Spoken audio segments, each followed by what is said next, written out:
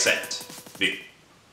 Frostbite by Activision. Designed by Steve Cartwright, it was released for the Atari 2600 on August 14th, 1983. Up to 2 players take control of Frostbite Bailey and has to build igloos by jumping across floating blocks while avoiding obstacles, so you can rack up the points.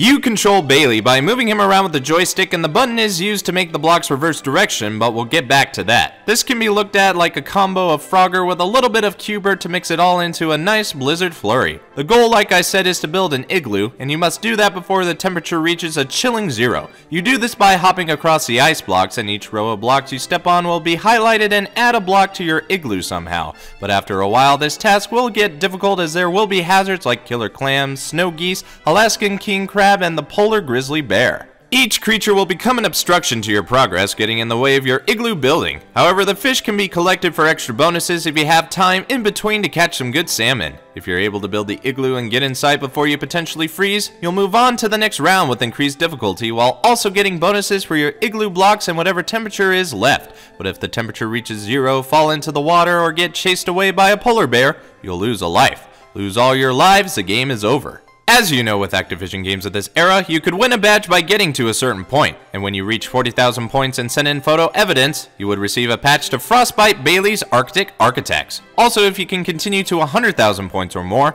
that achievement would be signified by a magic fish.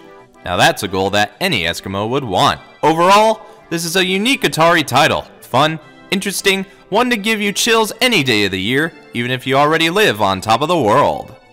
And stop. Frostbite for the Atari 2600, designed by Steve Cartwright for Activision. Thanks for watching, guys. Be sure to like, share, and comment on the video. And if you want to see more Quickviews, go ahead and hit that subscribe button. This is Brian the Blue, and I'll see you next time.